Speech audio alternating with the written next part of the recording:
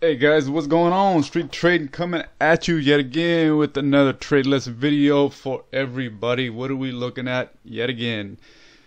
AMD, Advanced Micro Devices Technology sector. Looking at hourly chart here. Let's get right into it. So, obviously on the technical standpoint, you see what's been cooking since August. Actually, since the end of July. But, price action, guys, right? There's a reason why we continue to track a handful of securities on a daily, weekly basis because you get a behavior, you get a feel for how they move, whether they flow with the benchmark or not.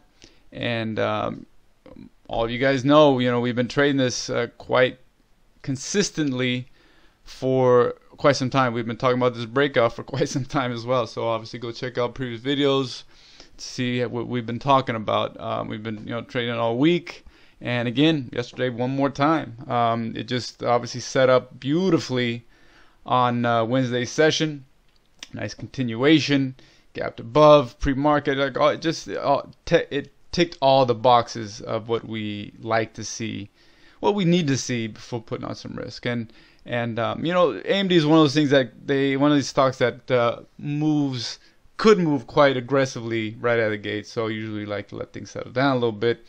And we did obviously just that here. There were some key levels that got taken out and obviously reset up and gave us opportunity to get involved when we saw what we needed to see. And we obviously going into pre-market, obviously our trade ideas video, going into pre-market yesterday, we were talking about our game plan and or if this and that. And like we always talk about, guys, listen, you plan your trade, trade your plan. If you're not planning for a trade to occur, then you have no business being involved. Otherwise, then you're just throwing money into the market, actually just making deposits. Because more times than not, you don't have a crystal clear plan. Emotion's going to come to play, and you'll probably get shaken out, right? So keep that in mind.